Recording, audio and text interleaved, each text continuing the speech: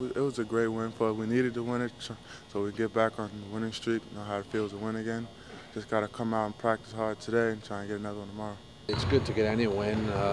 It's good to get a close win as well. I think the second half, in particular, we won with defense and rebounding. You guys obviously started to look at Binghamton. I think they've had like 6 or 7 guys lead scoring in different. Is this kind of like an X factor game for them because you're not sure who's going to have the big game? You got to make sure everybody's kind of.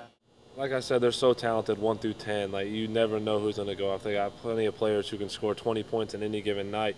So this is a team it's very tough to prepare for a team like this because you never know who's the player that you need to key in on. They don't really have that player. I mean, Greer Wright's, of course, obviously a first-team All-America East selection as of last year.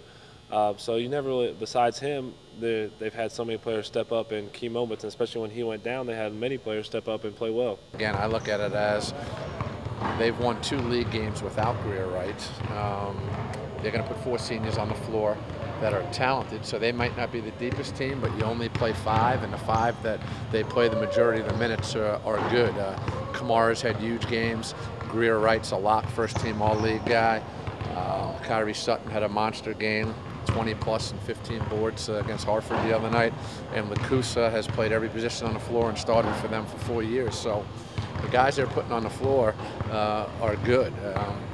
I just think they get too much attention for everything that's gone on negatively over there. And, the bottom line is the kids that they're putting on the floor can play, they know how to play, and they get after you.